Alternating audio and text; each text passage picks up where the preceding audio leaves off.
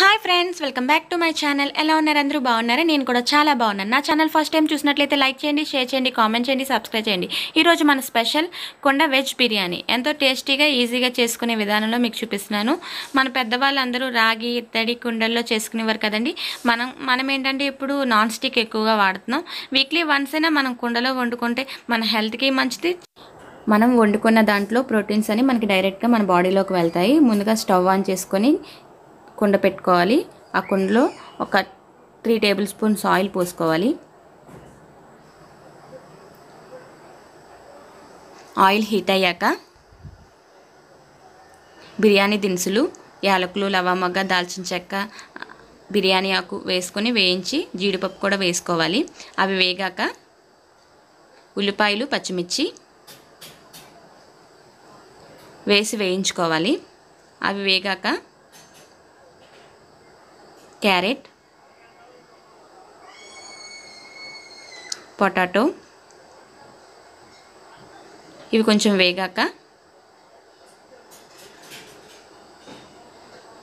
పన్నీర్ ముక్కలు వేసుకోవాలి.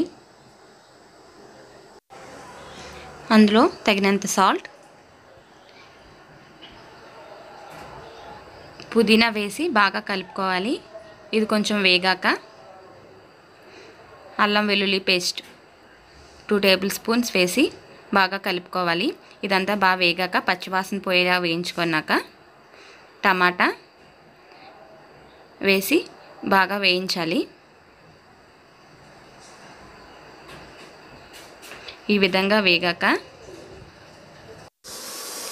ఒక గ్లాస్ బియ్యానికి 2 గ్లాసుల వాటర్ పోసి అందులో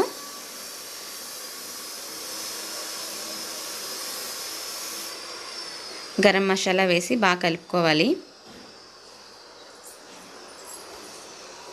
ఈ విధంగా కలుపుకొని మూత పెట్టుకొని వాటర్ బాయిల్డ్ అవనివ్వాలి.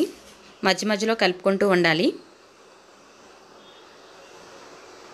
ఈ విధంగా బాయిల్డ్ అయ్యాక మనం ముందుగా కడిగి నానబెట్టుకున్న అరగంట పాటు నానబెట్టుకున్న బాస్మతి రైస్ వేసి బాగా కలుపుకోవాలి. మసాలా అంతా అన్ని పట్టేలాగా బాగా కలుపుకొని